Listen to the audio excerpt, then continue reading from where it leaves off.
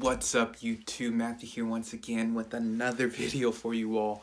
And today I'll be telling you all the exact blueprint on how to automate and create a successful dropshipping business, a six-figure per year dropshipping business. Now, before we go on, be sure to subscribe, turn on that notification bell, like this video, and comment down below whether you like this video or not, or different suggestions or questions that you have for me.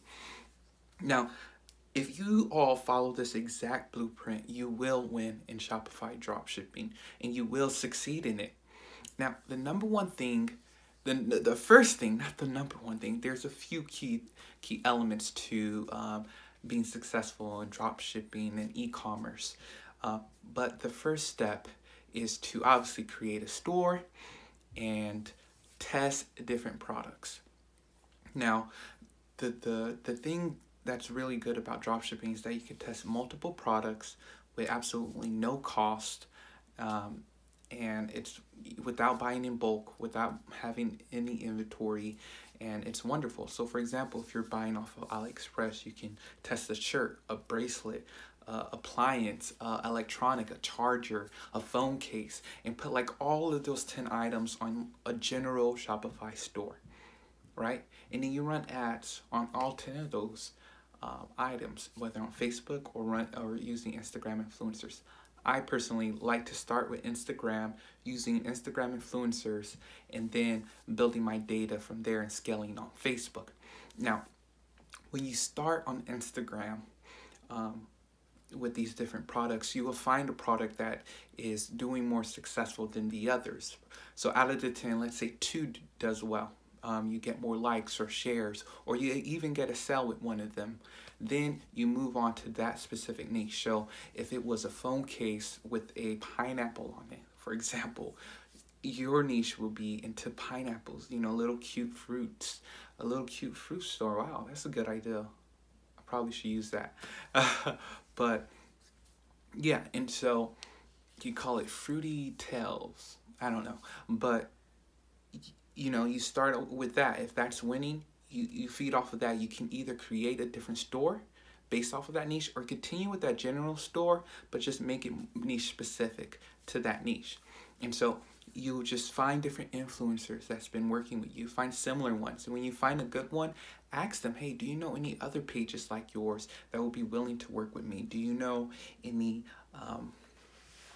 any influencers, even on YouTube or Twitter, that would like to promote my product? And then from there, you scale.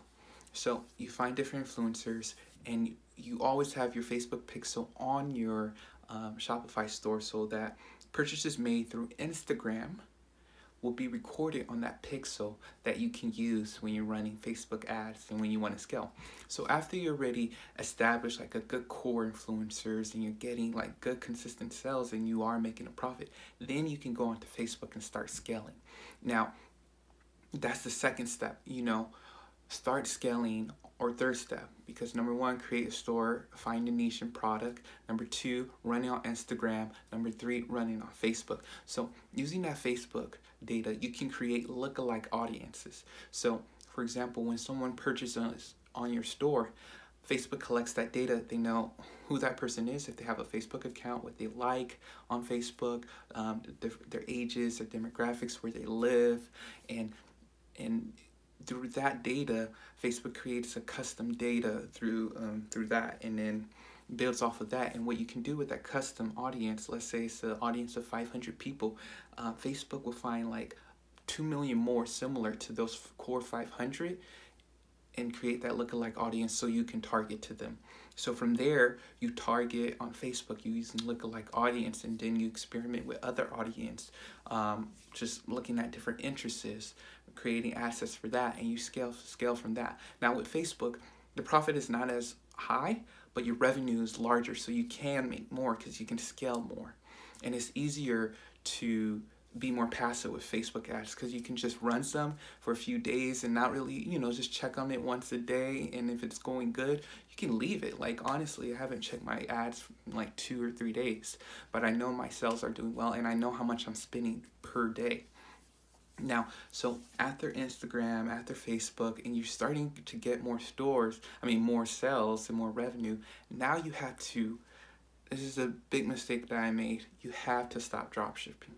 You can't continue with the 2 to 4 weeks shipping time. You can't continue with the Asian different products, the quality or things like that. You can either, now's the time to either buy it in bulk from Asia and bring it to a warehouse that they can ship it out to your customers, or you buy yourself a warehouse, or you do print on demand, or you do something more in-house where the shipping time is lower and you have more control over your products. That's a big key to when you start growing your Shopify store.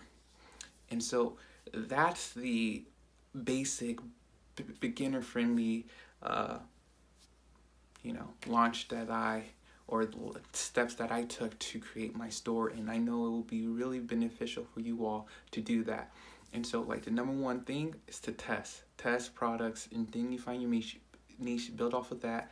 Number two, find Instagram influencers with that, build your data, run Facebook ads, and scale larger, and then move to domestic shipping, to better quality products, and then you have your e-commerce empire. Hope you all enjoy this video. Be sure to subscribe, like this video, and comment down below. All right, peace.